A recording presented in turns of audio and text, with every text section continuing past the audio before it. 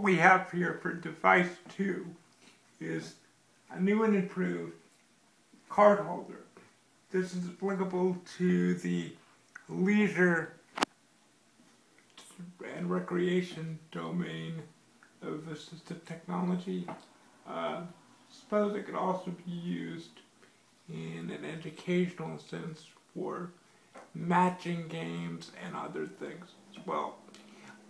One of the things that I was looking for when I had this Cardholder built was on the previous ones that I had, we had problems with large hand card games where players would have to pick up multiple cards or something like a rummy or something like that, where the cards would get bunched up and cluttered and not be able to be seen, and they'd be falling out of the card holder and destroying the integrity of the game because the players around you could see what was in your hands.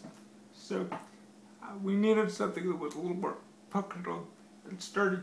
So what we did was create these two space groups and put the card holder up at an angle. And here in a minute I will show you what that looks like.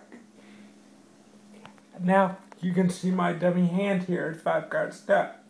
And as you can see, as I said in the previous segment, all the cards are at an angle and nicely spaced so that I can see every card in my hand while my partner's situated to my left and my right, as well as across from me, have no idea of what I'm holding. And I can very easily get rid of this 9 and make it a better chance at the flop.